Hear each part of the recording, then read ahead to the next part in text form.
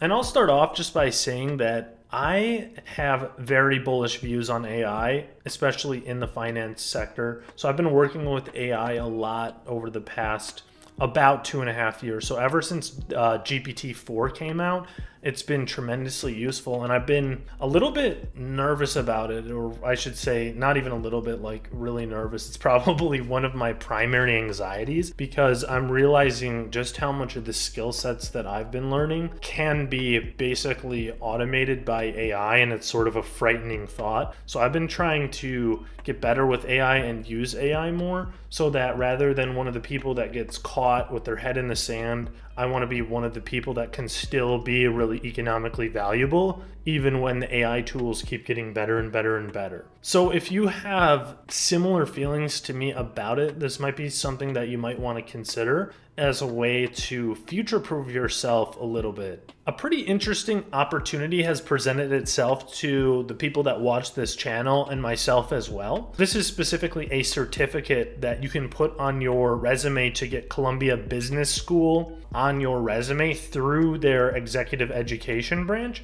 And it's an AI for Business Finance certificate program. And they've actually given me a coupon code that my audience can use, which is the code Ryan, which can get $300 off. So basically the next cohort of this, and there will be cohorts after if you're watching this video in the future, but the next cohort is going to run from July to September, starting July 14th. And there's basically an early window where you can get an even further discount. So if you register before June 16th, then you can get like a $200 discount just from doing the early deadline. And then if you use the code Ryan, you get an additional $300. So that can bring it all the way down to $4,500. So it's 8 weeks. They expect it to take about 10 hours per week. And the format is fully online, so you can just do it from wherever. And it's also self-paced. So let me tell you why I would take this program more seriously. So besides the skills that you're actually going to learn, I think a huge thing is just having that brand on your resume. And one thing that will be useful is that the barrier to entry should be pretty low because you're not going to have to know any coding skills in advance. And hopefully you will learn some coding as you go through this program. So one thing that I think really gives this program some legs is they have some big names that they use in terms of the actual speakers and presenters in this program. So you're going to see they have a ton of people through Columbia, but in addition, they're going to have people from some of the top financial institutions teaching in this and from the top players in the AI space. So we're going to see people represented from Perplexity, which is one of the biggest AI companies right now. Obviously, OpenAI, perhaps the biggest AI company. Google with Gemini, perhaps the second biggest AI company. And then in addition to that, we're going to see people from the largest financial institutions like BlackRock, Morgan Stanley, T. Rowe Price, Bank of America, you name it. So there's definitely some heavy hitters. Let's go over the curriculum so I can point out just how close a lot of this stuff is to what you might have seen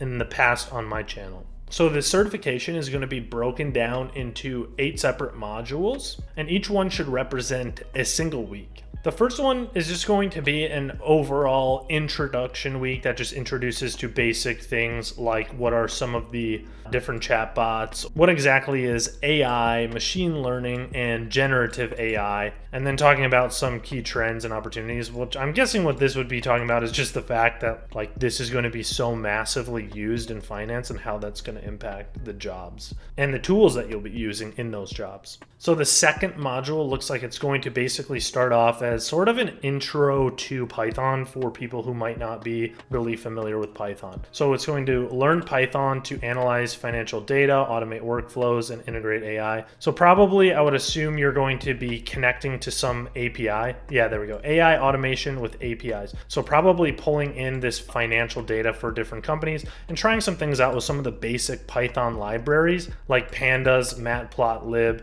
Oh, and then even potentially integrating this data into Excel, stuff we've done. We've done a lot of this stuff on this channel. The third module is going to get into predictive analytics. So where would this be useful in this finance sector? I'll give you one super obvious, let's say a hedge fund strategy. So let's say we're going to trade based on a certain rule. When this happens, we want to make this trade. If the price of this stock goes up 1%, we want to buy. Let's say that's the rule. How would we know if that is something that could actually make money? Well, we can't really know, but we can get an idea of if it might work if we back test that trading model. So we're going to try to use past trends to predict future returns and then back test to see if that actually works. And then getting out of the hedge fund space, you could get into more like FP&A, financial planning and analysis type roles, or data analyst roles where you're looking at like workforce analytics. The next module is on advanced predictive analytics, so we can see them talking about decision trees and random forests for complex financial predictions. So I've been working on a project right now. This video should be out probably sometime after this one, but it's going to be on how do we use these advanced AI applications to try to come up with some way to predict stock prices, and then see, can we build some bot that might actually be able to generate a profit. I'm not actually sure how it's going to end up working, but I'm having fun in the process of actually learning about these things. Okay, so module 5, simulations and optimization. So we see here we're talking about portfolio optimization and some other things. This is something that we have covered so comprehensively on this channel. So I actually have a video that's all about using an AI spreadsheet software to do portfolio optimization. So if you're interested in that, I'll throw it in a card that pops up. And module 6 is about generative AI, so all about the LLMs. I'm guessing here is where you're going to go into the different ones. So I actually have the pro subscriptions to ChatGPT, Gemini, and Claude. So I've been trying so many of these different LLMs, and as they push different updates, I try different things to try to stay up to date with like what's the best LLM for each different thing. It's pretty amazing the work that they can do. And I'm sure by now you're probably pretty familiar with these LLMs, but this could be another way to get more experience with it. It also looks like instead of working in that interface where you're, like where you're in the chat, where you chat with it in the box on the browser, you're probably going to be using the API to actually interface with it, where you connect your API key to, say, OpenAI, and then use a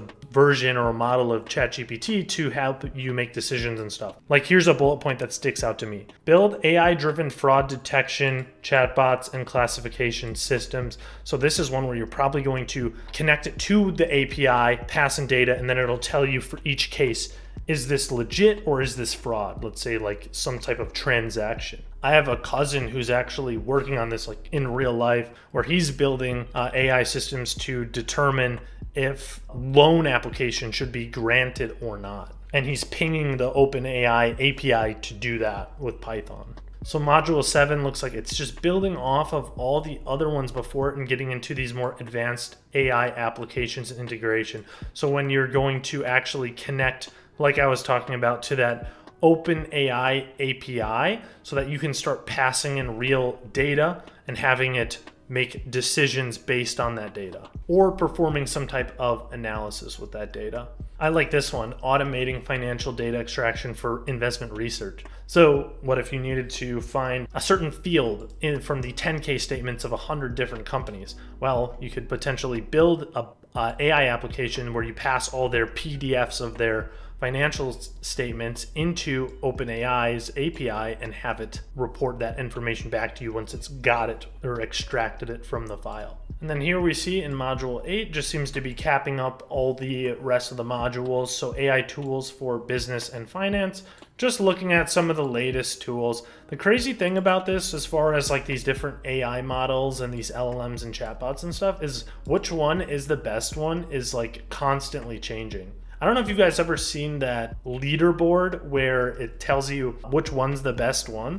I check this all the time, this Hugging Face Chatbot Arena leaderboard. And so actually in the lead for a while, I know Gemini had a bad reputation initially, but it's been keeping the lead for quite some time. And then we get down to, ChatGPT 03, then ChatGPT 4.0. But these things are constantly changing, and that's why I subscribe to like the pro version of 3 different ones. There's also places on the internet where you can actually bet on which one you think is going to rank #1 here. Let's say in like June or July or August or something.